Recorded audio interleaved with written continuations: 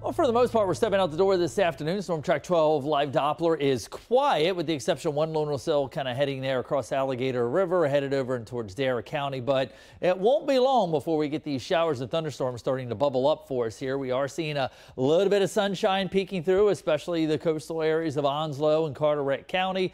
And there's some thinning of that cloud cover there in the Pitt County.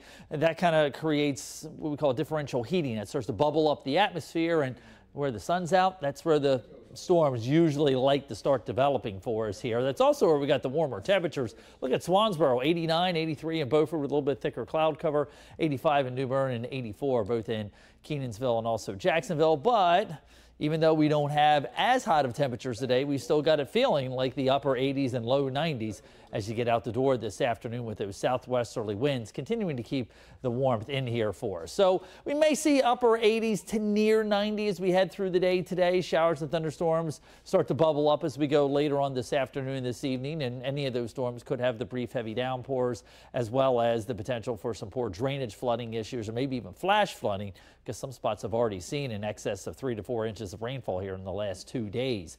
Scattered showers and thunderstorms again inland to start the evening and overnight hours, making their way to the coast. Temperatures like this morning into the 70s. Future track does show as we head into the afternoon hours here, we'll see those showers and thunder showers as that sea breeze front starts to press inland to the warm humid air. Showers and storms moving in from the west. All that kind of slides on through. Late afternoon and evening hours here, they make their way towards the coast. And again, we will watch for some of the heavier downpours and frequent lightning with these storms. Overnight tonight, variably cloudy skies through the overnight hours. A little bit of sunshine tries to peek through early tomorrow afternoon. As soon as it does, that's when those showers and storms do start to bubble up as the front starts to slide from the north to the south across the area. Upper 80s to near 90 yet again, and feeling like the mid 90s. And then that front late tomorrow evening really starts to interact with that warm humid air mass we have in place as it continues to sing southward for us here.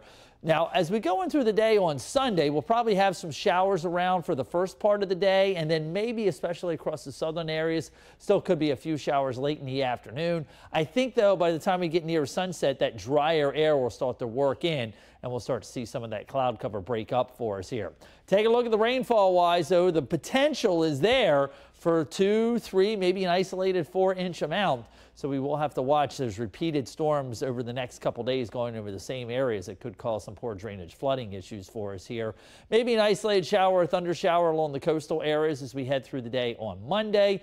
And then the heat and humidity is back in here by the middle of the week.